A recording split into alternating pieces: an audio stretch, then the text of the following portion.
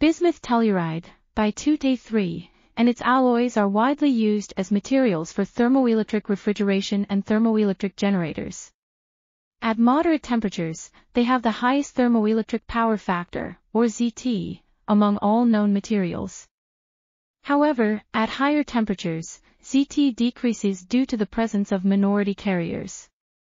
To optimize performance, compositions can be adjusted to reduce the amount of tellurium vaporized. This paper compares theoretical predictions of thermopower and electrical conductivity with experimental data obtained from by 2T3-based thermoelements at elevated temperatures.